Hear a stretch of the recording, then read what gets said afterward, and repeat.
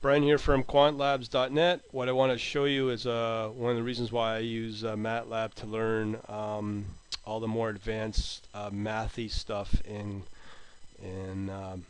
quant, which leads obviously into high frequency trading.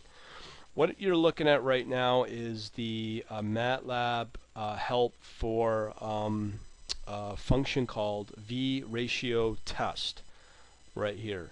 So this little description gives you a complete detailed description on how this function works. Not only that, but it's very helpful to understand all the different options of what IID is, alpha, period, for their pair arguments. So with this type of detailed documentation, I can get quickly up and running and understanding these different parameters for this particular function.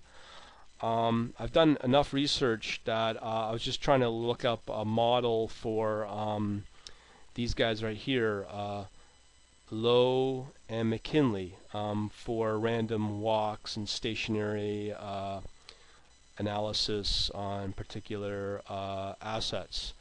And what I'm finding is I'm always coming across the Matlab or Mathworks site, which leads me back to Matlab.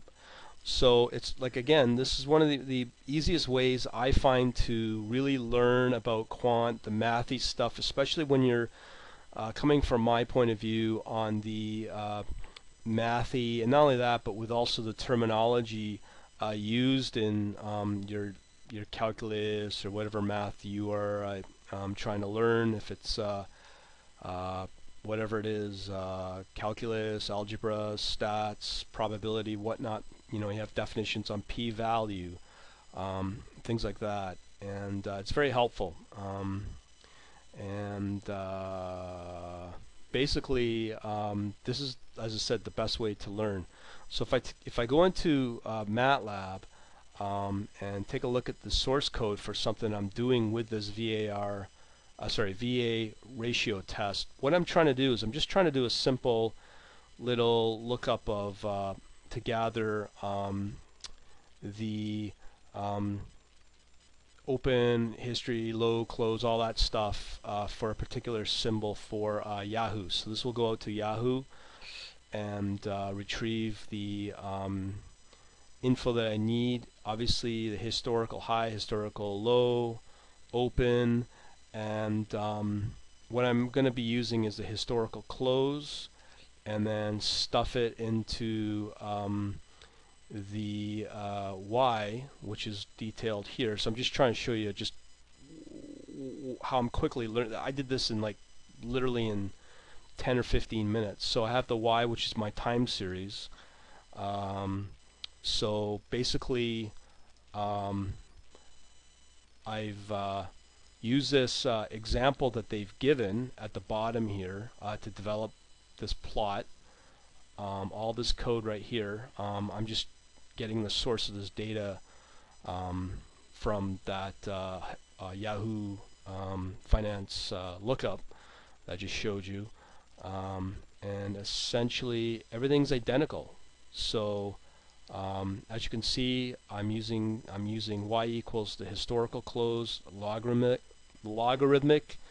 and then all the other code is the same, and then here's the y that I'm using, which is again the historical close, and it works. And it's a very fast way to test and run and actually learn about quant, instead of trying to hand build in C++, which I'm still not done. I've already spent a full day on that.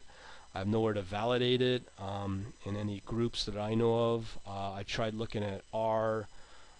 The level of documentation is nowhere complete. So let me just show you when I run this what it does, because I'm sure you're very curious.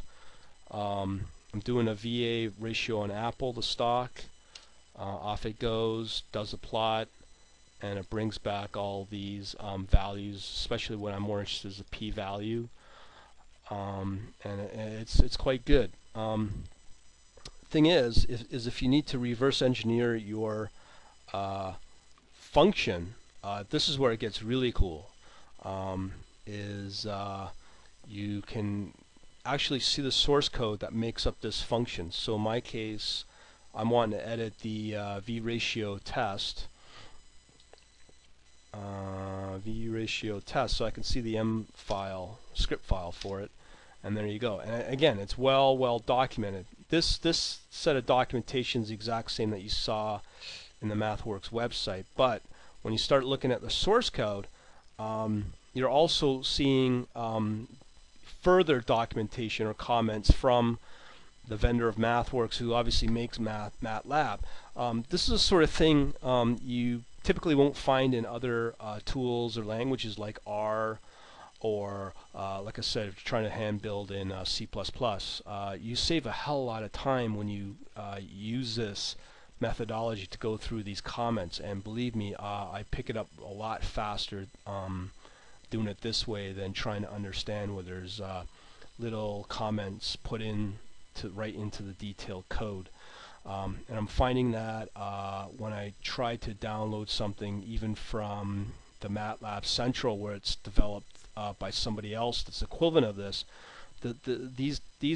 these comments are typically not there, where that's what I'm missing, and that's why I'm not picking it up as fast. So what I'm finding in essence is that what you need to do is, if you really want to pick up quant and understand the typical or reverse engineer these type of models, is to only use these functions found in Matlab. But again, you do need the various toolboxes. So in this case, it's the econometrics toolbox, as well as there's a whole load of other toolboxes from Matlab. So if you can get those toolboxes, it's a fantastic way to really pick up the code, as well as when you look at a research paper, that you can then just go back to Matlab and figure out how to reverse engineer that and code it up. The difficulty also I'm finding is, if I want to port this code over in here to something like C++ through what I've shown you through something like the Matlab coder, it's not supported, and that's where you start hitting the wall. But one area I'm going to look at to extend this into a C++ or a C# for my HFT platform is to go through the MEX file, which is the JBuilder. Let me just show you that here. The toolboxes, yeah, the Matlab builder NE. Obviously, you have the Java as well as whatever this one is. I can't remember, but this is the .NET, and this is for Java. So this is another way you can port and extend out the source code. And from what I saw, it does support all the different various mainstream toolboxes from Mathworks or for Matlab, including the econometrics. So that is an option I'm kind of playing with, but I'm more concerned about the performance of going through a MEX file for this DLL that gets generated. But I'll show another video on that, and maybe test the benchmarking. But for learning, this is a fantastic way to learn it, as opposed to trying to reverse engineer it via hand coding in C++, or trying to somehow learn it through an undocumented R package. Hopefully I'll help you out.